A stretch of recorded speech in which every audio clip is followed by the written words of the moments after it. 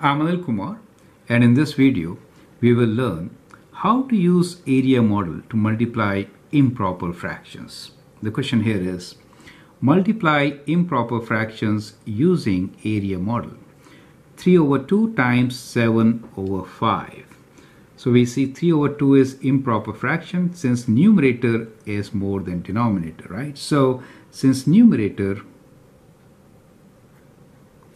is greater than denominator, it is improper fraction, correct? Okay, so that is very clear to us. So we are multiplying improper fractions. Now, what else do you notice? We can assign one of the fractions as rows, the other one as columns, or we can say length and width. When you multiply rows and columns, or when you multiply length and width, you get area. So we get area model. Do you understand?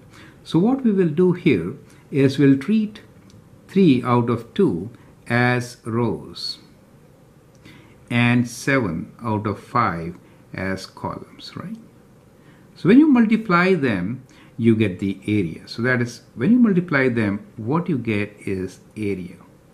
We need to find what their product is, which we'll get straight from the area itself. Do you get the idea, right? Okay. Now, important thing is 3 out of 2 means what? It means select 3 out of 2. So can you select 3 rows out of 2 rows? You can't. Not from one rectangle, correct? So that means we need more than one rectangle, right? So we need, let me write, more than one.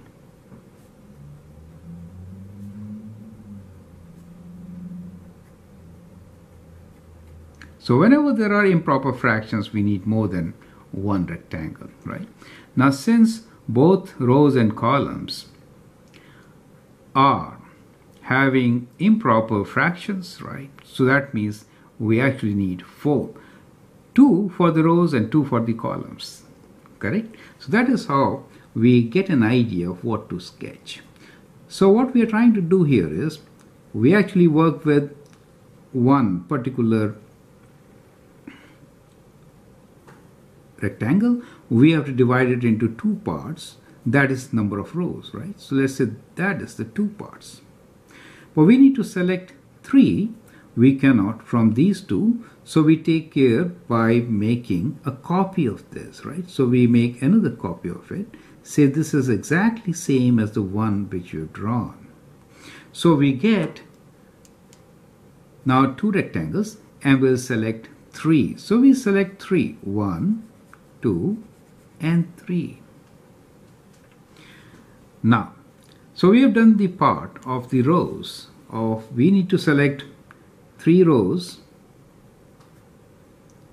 of 2, right? 2 each, let me say, correct? So we had 3 out of, or you could have just 3 out of 2.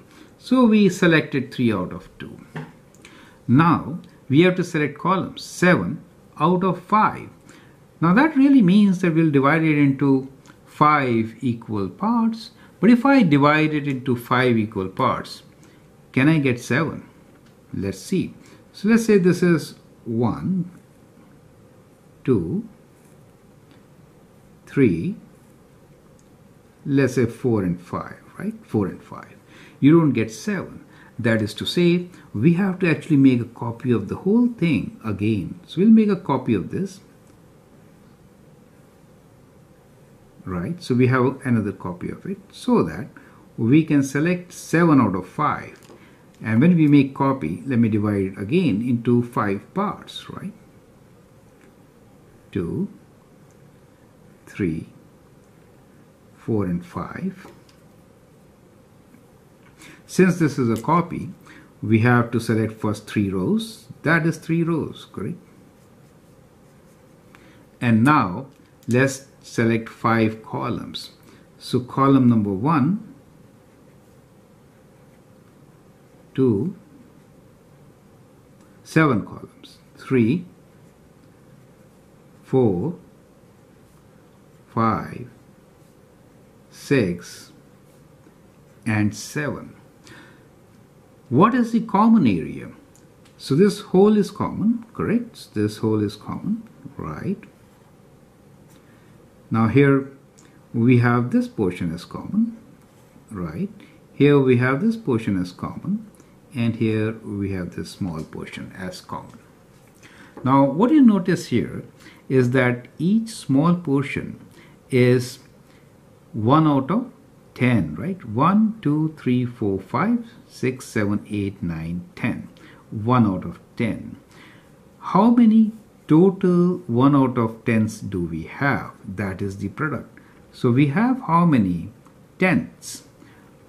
So we can count them all. So we have 10, 11, 12, 13, 14, 15, 16, 17, 18, 19, 20, and 1, 21.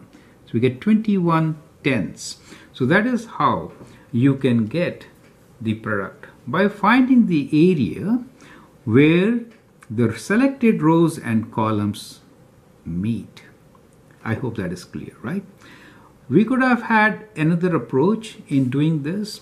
That is to say, when you read the question as 3 out of 2, then we know we have to have 2 rectangles.